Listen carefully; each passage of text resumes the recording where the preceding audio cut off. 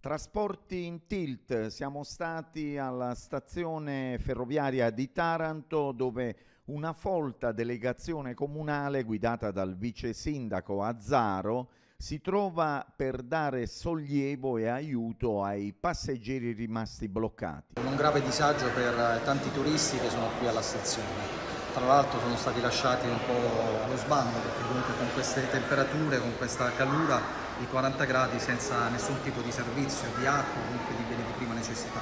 Voi siete intervenuti, qui c'è una folta delegazione comunale, c'è anche il presidente Mancarelli. Abbiamo attivato il nostro pronto intervento che con la cooperativa Isola e la cooperativa Noi e Voi stanno portando delle bottigliette d'acqua fresca da poi distribuire ai tanti turisti accaldati. Quanti passeggeri secondo una vostra stima? Allora, secondo la stima che ci hanno fatto sapere dalla Protezione Civile di Bari dovrebbero esserci circa 240 passeggeri, dei quali una buona parte sembra che ha già trovato modo di raggiungere la destinazione. Cos'è accaduto?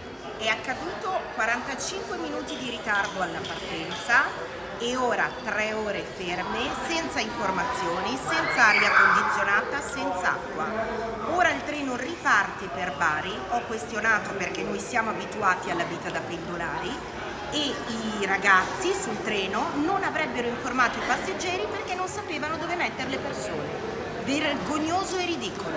Lei dove è diretta? A Presicce. Che partirà una nota di sollecito e quindi anche di denuncia nei confronti di RFI.